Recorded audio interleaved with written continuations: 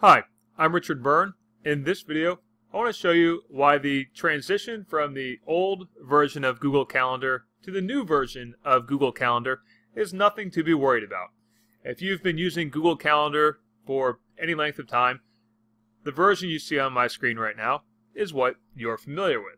If you want to add an event to the calendar, click on a time slot.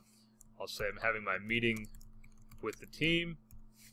And if I need to add my team members, I edit the event. I'll put in my team members. I'm going to say that Mason's going to join me for this meeting. And we go ahead and save that and send out that invitation. Now, if I want to make an entirely new calendar in my Google Calendar account, simply go to My Calendars and select Create New Calendar. Now, in the new version of Google Calendar, we'll upgrade it right now. By the way, by the end of February, you're going to have to upgrade anyway. In the new version, let's say I want to put in a meeting at 5 o'clock on Friday. My team won't like me, but I'll add it. I'll say meeting with team.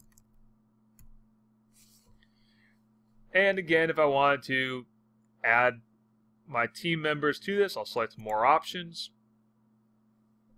And we can see here, add guest. I'm going to add Mason.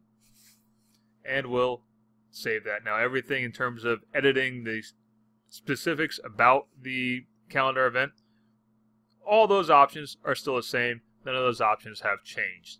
The layout is just slightly different. So we'll save this. We're going to send that invitation, and away we go.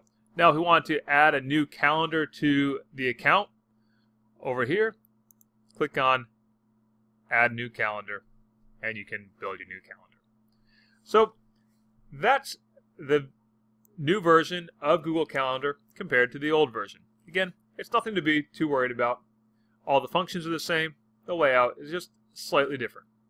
As always, for more tips and tricks like this, please check out freetech4teachers.com and practicaledtech.com.